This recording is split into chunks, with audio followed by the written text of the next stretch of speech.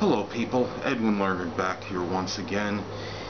In this astrological YouTube segment, I'm going to be dissertating and talking about Mars in Capricorn.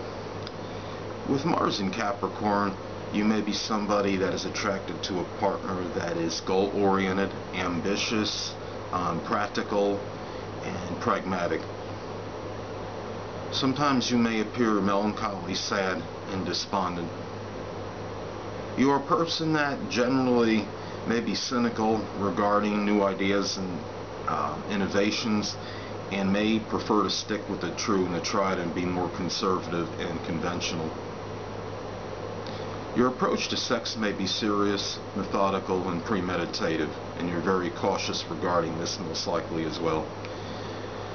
Much of your energy may be put into career endeavors, business goals, agriculture, and gardening. Because of your premeditative nature, you generally have good discipline and know how to plan ahead. You are a person that appreciates practicality and expects tangible results for your efforts. You are often very practical and pragmatic, and often set realistic and attainable goals for yourself. Mars in Capricorn can be very magnanimous and giving in connection with a sexual partner, but expects reciprocation. Sexually, you may be demonstrative, earthy, and sensual.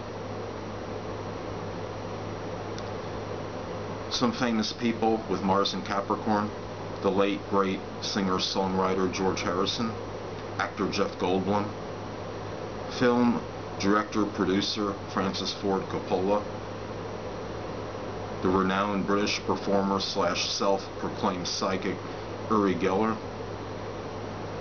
former television CNN host Larry King. Well people, that will conclude this astrological YouTube segment for Mars in Capricorn. My next segment will be Mars in Aquarius, of course. A couple things I want to get with you on before I head out of here. Firstly, the stars impel, they do not compel. And secondly, never isolate one astrological influence, aspect, planetary position, configuration, or what have you, and make an analysis based on that, because an astrological chart is very intricate and has a lot of different things and elements in it, and all those things combined make up the persona and the person as a whole.